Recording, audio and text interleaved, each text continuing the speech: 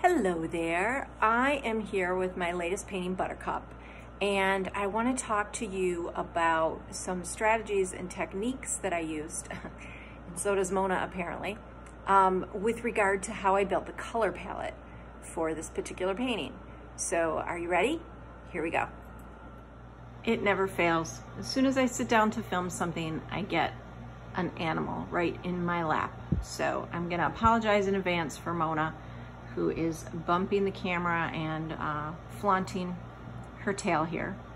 But you are looking at Buttercup, which is my most recent painting. And like I mentioned, I want to talk to you about the color palette in this piece. So this painting itself is predominantly complementary colors. Complementary colors are two colors that sit opposite each other on the color wheel. So they are directly across from each other on a traditional Roy G. Biv color wheel. So my complementary colors here would be the purple and the yellow.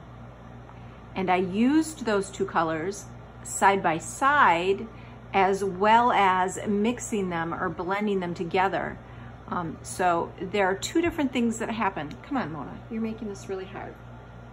There are two different things that happen with complementary colors. So we know that when we put them side by side, they zing. There's an optical illusion that happens, and it makes each of the individual colors, the complements, appear to be brighter than they actually are. We also know that when we mix complementary colors together, meaning that we blend them together, that they create a really beautiful gray. They create a wonderful neutral color.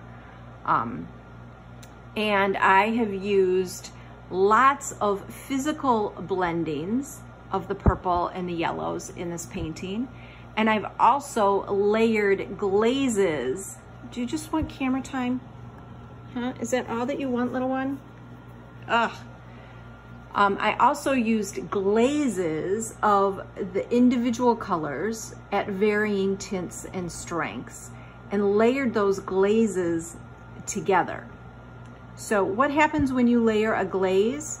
Well, first of all, we know glazes are transparent, so we can see through them to the marks that are underneath. And what happens when we look through transparent glazes that have color to them? There is a visual mixing of the color that happens when those marks overlap or lay on top of each other. We see through the color in one instance. Here, let me come in closer and I can show you an actual example. So, for instance, right here, this yellow is glazed over top of a purple, but in some areas where the glaze is thicker, you get a really, you get more of a yellow feel, and where the glaze is, Mona, you're gonna knock the painting over. Where the glaze is thinner, you can actually see through it to the color that's underneath, okay? And because this is yellow over a sort of bluish purple, what we get is a gray because we're mixing these two complements. So we get a gray when that glaze sits over top of it. So that's what I mean about transparency. Here is another area where, and of course you're gonna get, oh, you're getting the cat as well as the phone's shadow. But you get this purple line here, Mo, that's it, go, go. You get the purple shadow here that has been drug over top of the yellow. And so here the purple feels a little bit more dominant. It's more saturated and pigmented than the yellow underneath, but I can see in my eye, it may not be visible on the camera, but I can actually see where this becomes grayer than the raw purple or the plainer purple on its own. She is utterly absurd right now. So let's take a look at this at the color wheel. We see the yellow and the violet directly across from each other as complements. And I just told you that that was my intention when I started the painting, to use complements of yellow and violet. Now I have been using this color combination of the yellow and the violet for a number of pieces, most notably the foxes and the horse with the purple flowers, all completed in this last month. So that was my game plan. But what actually ended up happening was a really interesting segue or variation of the yellow and purple. When I went in to do some line work with one of my Inktense blocks, I accidentally grabbed a red violet instead of a violet and didn't realize it until I activated it. So the red violet, I will move that, oops, to the top here. So instead of making my line work with a violet color like I had intended, I did it with this red violet color. And in response to that, I really couldn't, the yellow that I was using was fine, but it just didn't quite feel right. I reached for the green gold, which is the name of the golden paint tube color that I used. And I used a significant amount of the green gold with that red violet. And I had a beautiful sort of complementary color scheme happening based off of the yellow-violet relationship. All I did was shift that sort of a half jump on the color wheel, and I got this happening. Now I want to show you this other little graphic. While this is a circular shape, it is not a traditional color wheel, but we know color wheels are made up of primaries. How about if I pull this one back? Color wheels are made up of primaries and all the individual steps between them, right? So this traditional color wheel has a primary of red, yellow, and blue. Those are our primary colors.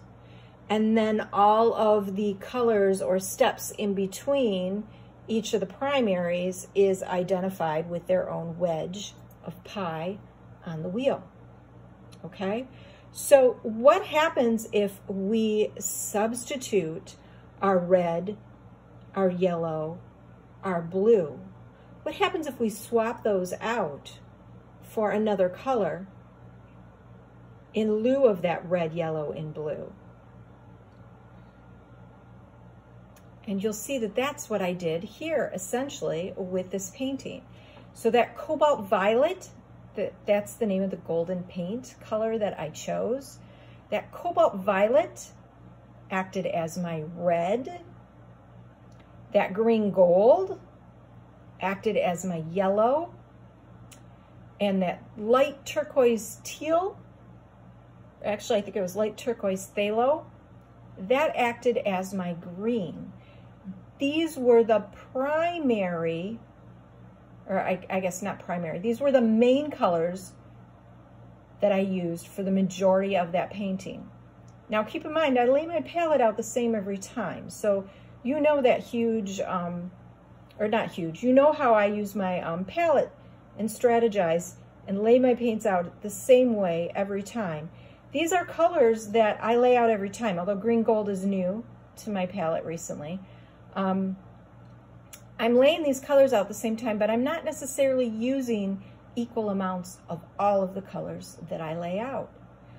In this instance, with this painting, Buttercup, the majority of the paints that I used, or the majority of the mixtures or the marks that I laid down, came from these three colors: the cobalt violet, the green gold, and that light turquoise teal.